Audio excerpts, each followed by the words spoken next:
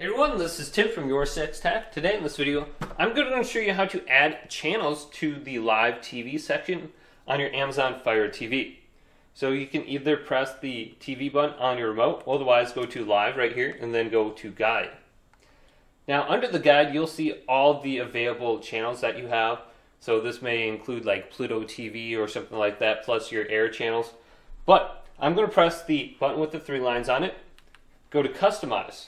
And under here we can go to Add Favorite Channels, Add Channels, Manage Channels, More Info. So let's go to Add Channels.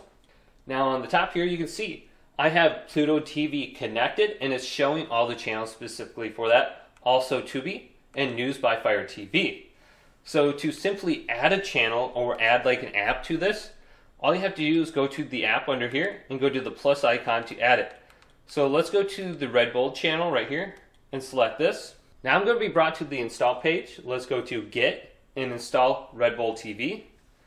And when you add it as a channel, it may not reflect right away on your channels list. So you're going to have to wait maybe like 5 to 10 minutes and you might have to restart your TV. But eventually it will be added to your channels list. Just be a little bit patient. So this is installing right now. And you can see some of these are available with subscriptions and other ones are not. So you can choose which one you want.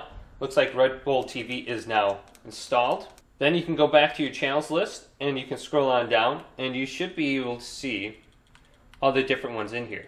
And it will say what app you're currently under. So I'm under Freeverse. I think there's like 262 channels under this. So sometimes I like to just not show specific apps so it's easier to scroll down under the list. So I really like Pluto TV and just Tubi TV. And then with my Air antenna, I get everything I pretty much need. But hopefully this video did indeed help you guys out. If it did, leave it a big thumbs up and subscribe to my channel down below for more tech up videos coming up next on YourSixTech.